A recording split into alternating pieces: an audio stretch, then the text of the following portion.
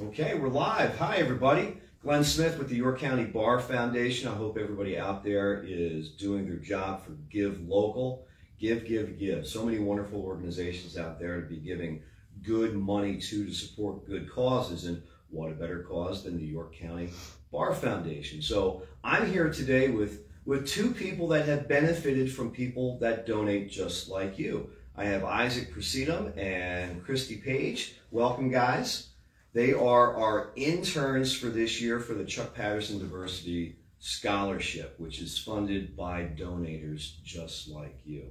So guys, we've got, let's see here, let's start off with Isaac. Isaac, you are going to be joining us here in York County with the Public Defender's Office, right? Yep, that's the plan. Wonderful. So tell us a little bit about you. Where are you coming from? So I'm originally from the UK, born and raised, but then I did some of my undergraduate studies in the US. Part of my undergrad was in Minnesota, and I took a criminology class while I was there, and that's sort of what got me into the law, got the sort of things rolling in my head about this is an avenue that I want to go down. Excellent. So how is it that you found York? How did you manage to get here?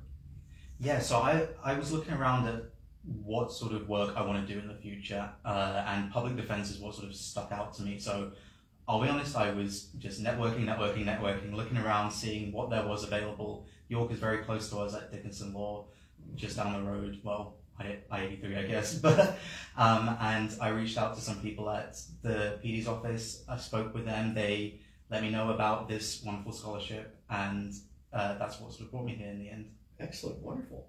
Well, Christie, how about you? Now, you're at Dickinson as well, right? Yes, I am. And both you guys are wrapping up your second year in law school with one to go. Light at the end of the tunnel, right? Yeah. Okay. Well, then the bar. Yeah. Right. Oh, yes, then the bar. It's fine. It'll be no problem. So now you are joining us here in York as well, but you're on the other side of the table. You're in the district attorney's office, right? Yes, that's So correct. tell us a little about you. So my name is Christie. I am originally from South Florida. I went to college in Miami, and I was actually a music major, which is, people always find that kind of funny that I went from music to law, but I think it, makes sense in a strange way. And then I took 2 years off because I graduated right into COVID. I was a 2020 grad. Well, lucky you. And, oh yeah, so there was a lot of working from home and kind of career flexibility. And then I always intended to attend law school. I took my LSAT before COVID, luckily. And then Penn State Dickinson Law, I came to visit, and I just knew that it was the right place for me. I felt very at home. Wonderful. So how did you wind up here in York? So I was looking for externships for the spring through Penn State Dickinson Law's career portal.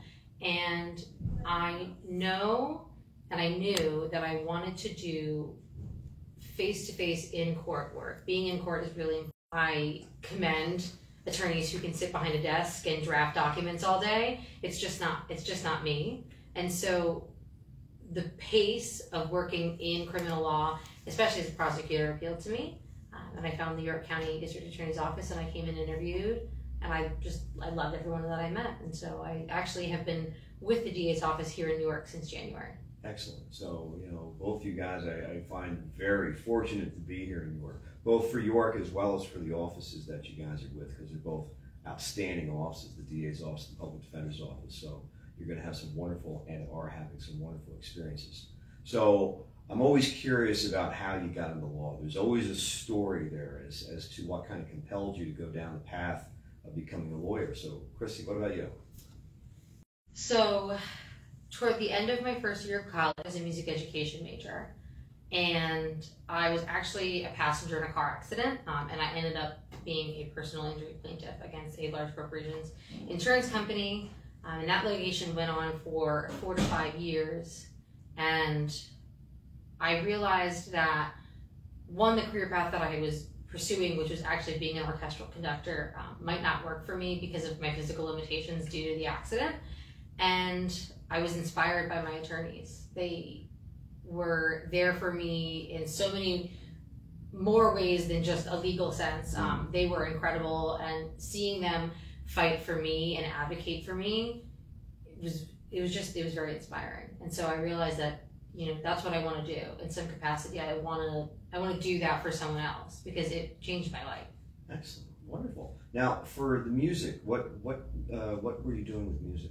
So I entered as a classical trombonist. Okay. And then I ended up switching, because I was still in the music school, I switched to music business with a business law minor. I switched to voice. So I'm primarily now a singer-songwriter. I sing a lot of country music. All right. So what's interesting to me about that is you went from performing in one genre to now performing in a different genre.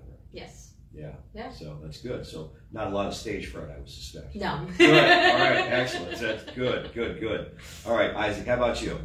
Yeah, so like I mentioned, I took a criminology class during undergrad, and one thing my professor used to do was sort of a comparative analysis between crime in the US and other countries, and in particular, he'd use the UK as an example, seeing how things are different, sort of how policing is different, how the law is different, and that's what really got me interested. I started looking into the law a little bit more. I think for me personally, I was more of a researcher and writer, and the law sort of fit with that. But I knew there was loads of avenues to go down with the law. So I went back to the UK. I finished my undergrad. I then did a master's in law for a year, and then I spent a couple of years working in medical malpractice litigation on the plaintiff side, and that got me just a lot of experience, and it just reaffirmed that I wanted to do something in the legal field. Great, and I think you had shared with me earlier that you have some background in psychology as well. Yeah, so my undergrad was originally in psychology. Yeah, which is a good skill set to have when it comes to law. Just not dealing with clients or the other side, but dealing with the lawyers as well. It's good to know how people think. Very much so. Great. So you're here with us at the York County Bar Foundation. Today's Give Local. If you haven't given, give. If you've given already, give. You kind of get what we're talking about here, right? Because you guys are the ones that support people like these. Our interns for this year for the Chuck Patterson Diversity Scholarship, it doesn't happen without people donating money. And today is the day to do it. Now, any day is a good day to do it. Just today's a really good day to do it. So we encourage you to go to the Buy Local website, find the York County Bar Foundation, and make sure you donate that money. So guys, you're receiving the Internship Scholarship Award for this year. So tell us, what does it mean to you to be able to experience something like this? I'm a little lost for words. It's life-changing. I've been with the York County DA since January, and when you work for a district attorney's office or a PD's office, as an intern, you're typically not paid. But the experience is worth it, and we do get credit. But I'm actually a mom. I have a 10-month-old son, and my fiancé is also a law student. And to be able to do what I love and work in the field that I'm passionate about and still have a way to support my family in this time, it's life-changing. It's really, really, really special. And Isaac, for yourself, about being selected to the Chuck Patterson Scholarship Award recipient. I feel really blessed and honored, especially what this scholarship means for diverse individuals like ourselves. I think I've seen, working in Cumberland County Public Defenders, how important representation matters, especially in the courtroom. We see that on both sides of litigation, there's a disproportionate effect on people of color, other minorities, low-income people, and having a scholarship like this, which supports people from backgrounds like that, to get into the legal field, to do work and get paid and compensated for it, is really, really important.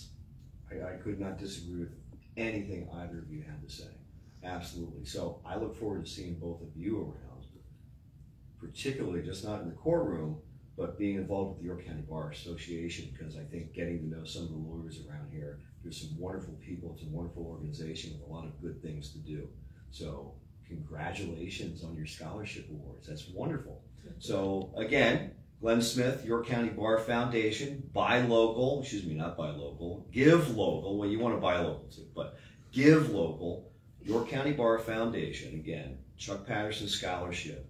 Make sure you donate to that, because it's guys like this that are benefiting from it, and they're getting to have experiences that they're not normally going to be able to get, but for other than that. So go ahead and out there and hit that give.